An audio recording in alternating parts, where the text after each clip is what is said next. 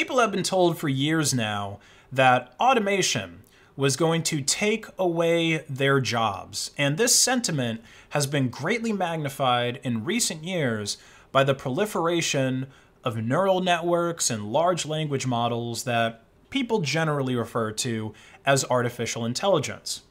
But one thing that I think a lot of people got wrong about the disruptions that would be caused by AI are the actual fields of work and fields of expertise that AI was going to endanger or potentially even eliminate.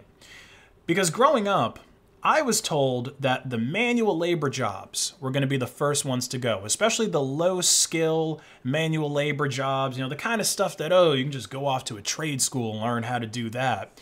And this made sense to me when I was growing up, when I was younger, because I would look back at the history of technological innovations, especially in the world of farming and food production, because basic agriculture literally took humanity from a hunter-gatherer species. Like, that's what we did for most of our existence as Homo sapiens or whatever. Like, everybody's job was food production.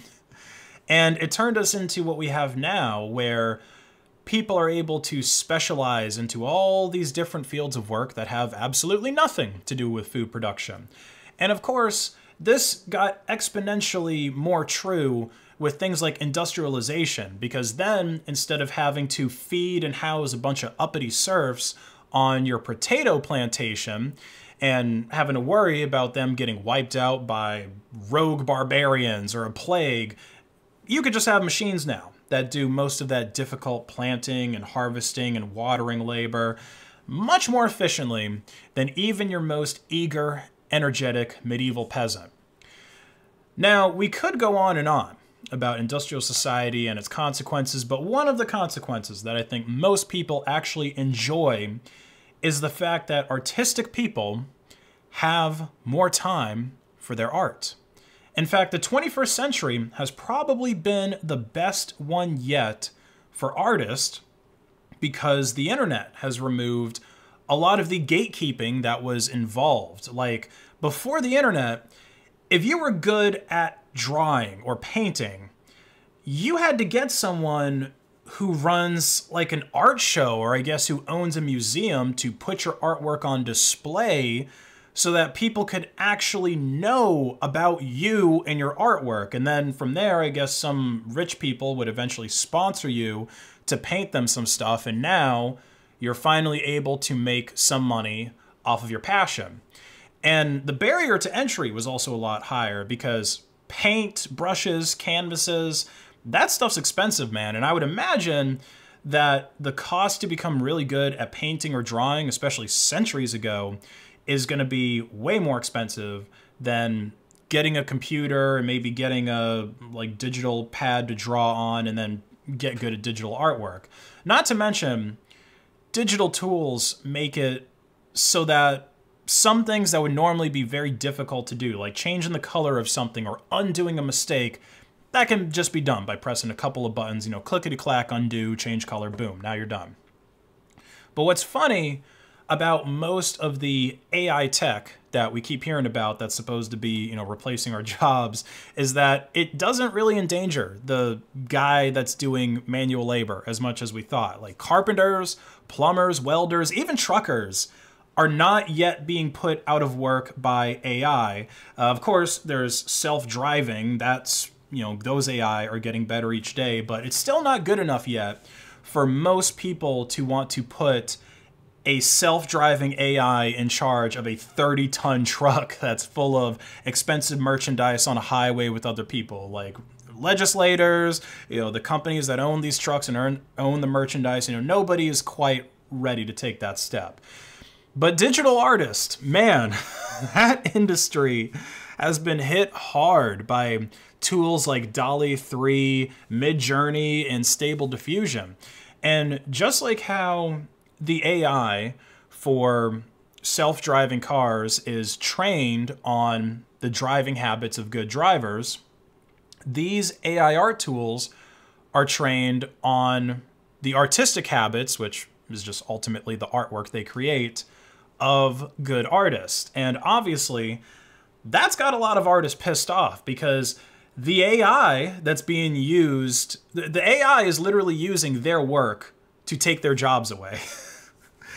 Now, so far, the way that most artists have been fighting against this AI-generated artwork is in the courts. They've been filing lawsuits against companies that make these AI tools, but that really hasn't been going so good for the artists so far.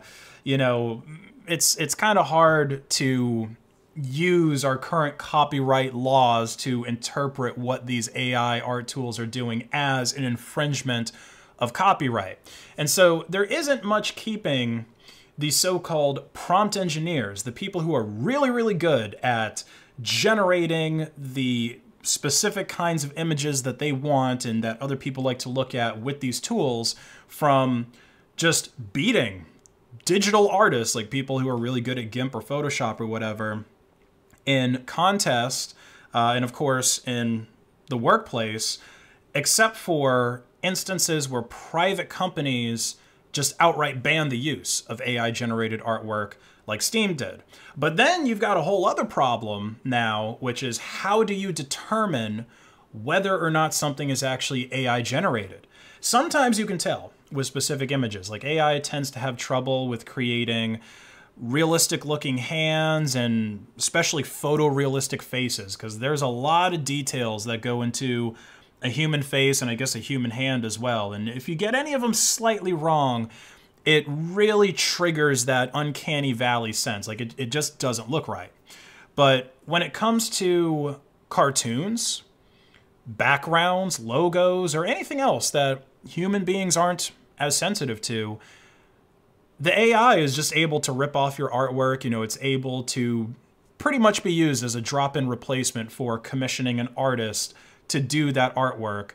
And like I said, it'd be very difficult to tell some of these, I guess, simpler designs are actually generated by AI. But now the artists actually have a way to fight back against this with a technique called glazing. So this is a free tool called Glaze that was developed at the University of Chicago. And what it does is make small changes to your image, kind of like adding a filter. But the purposes of this filter is to actually filter neural networks from being trained on your image. So obviously, these tools are very early into their development, but we can see some examples here in the UC Chicago news post. So on the left here is an example of an image that doesn't have any glazing added to it at all. So this is just, you know, digital artwork made by somebody, or a scan of artwork made by someone. And then here in the middle, there's just a small amount of cloaking, as they call it. And then on the right is an example of the same image with heavy cloaking. So you can see that glazing does cause some minor alterations that a human being can pick up, like the yellowing in this girl's arm that's then going up into her veil. And then around her face, it also seems like there's a little bit of yellowing and distortion. And this right image has way more yellowing and distortion going on, kind of throughout the entire image. Like it seems like there's some, you know, artifacts all throughout this image. So I can imagine that a lot of artists would be somewhat hesitant to use this tool on their artwork, like before they're going to publish it for the world to see, because of that visual distortion. But again, this tool is free, and I suspect it's going to get better over time, so hopefully it's still going to be free and something that you can run locally. And as you can see down here with some more examples, the tool is effective. So on the left is an original work of art by Carla Ortiz, and the middle one here is considered to be plagiarism, right? It's a plagiarized version that's created with AI, you know, in the same style and whatnot. And on the right is what the AI would produce when it's trained on a cloaked version of this original artwork. So clearly and now this is an original. I don't think they have a example of the cloaked version of this. But if we were to just compare it to this one up here with, some fairly minor visual distortions, clearly those minor visual distortions are magnified through the neural network to produce kind of this acid trip visual that looks nothing like the original artist's style. So the artists are using the same exact AI tools, or not the artists, but the people who developed these tools that the artists are using to protect their artwork. They use the same exact AI tools like PyTorch to fight against the artwork being ripped off. And I think that there's something truly poetic about that fact right there. Literally fighting fire with fire. But some of these glazing tools do more than just prevent the neural networks from ripping off their art style. Some of the tools, like Nightshade, which were actually made by the same group that made Glaze, are offensive tools. They actually sabotage neural networks that end up using nightshaded images in their training set. So let's say, for example, that you wanted to create a computer program that knows what a cat is. Not even necessarily one that can create pictures of cats. Just look at an image of a cat and accurately identify it as a cat. And then, if you tell it like, hey, is this a cat? It's able to tell you yes, accurately, that is a cat. You pretty much have to solve that before you're able to solve the generation of cats anyway. So creating this program that can identify cats is going to involve creating a neural network and then feeding it lots of images of cats and also some things that aren't cats. And then you reward it when it correctly identifies the cats, and over time it gets better and better at that. And also, the bigger your sample size of cat images is, the better that neural engine is ultimately going to be. The larger the sample size is, and then more or less the longer you train it, the number of rounds of training that it gets is going to influence how good the final product is. So you're going to want millions, if not billions, of pictures of cats, which is no problem because the internet has loads of cat pictures. But if just a handful of these pictures are nightshaded, it's going to completely throw off your AI's ability to identify what a cat is, right? So like you can see an example here where, so dog is what we're trying to create here. And this is what, Stable Diffusion, I think SDXL is Stable Diffusion XL. Some examples of like when you tell it to create a dog, create a car, handbag, hat, and so on. But if you were to throw in just like 50 poison samples of dogs into, they don't specifically say here how many it was trained on, but it would probably be millions, right? There's millions of dog images out there on the internet too. 50 poison samples result in it creating this abomination that's like, I don't know, it kind of looks like a rabbit to me that just wants the sweet release of death. 100 samples, and at this point we're making cats. We've completely changed what this neural network's image of what a cat is in its neural brain, right? Or what a dog is in its neural brain. And here we're actually starting to get some pretty good cats. But we're prompting for dogs, right? We didn't want a cat, we wanted a dog. Same thing with the car here. Now you get a cow that looks like it's melting. Handbags become toasters, hats become cakes, and so on. Again, with just a handful of these specifically crafted poisoned images, as people call them.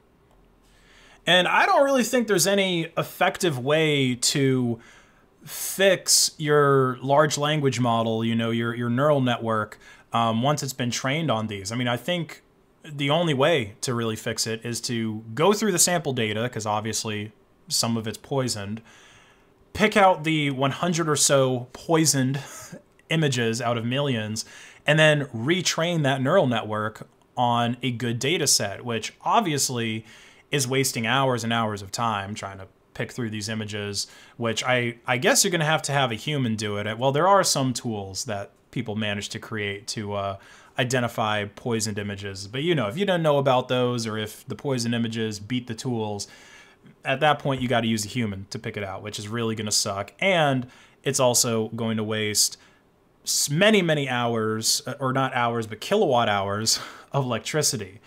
And some neural network people are even trying to argue that tools like Nightshade are actually dangerous malware that should be made illegal because they're files that are corrupting other people's computer systems, which is a bit of a stretch, and I actually disagree with that idea.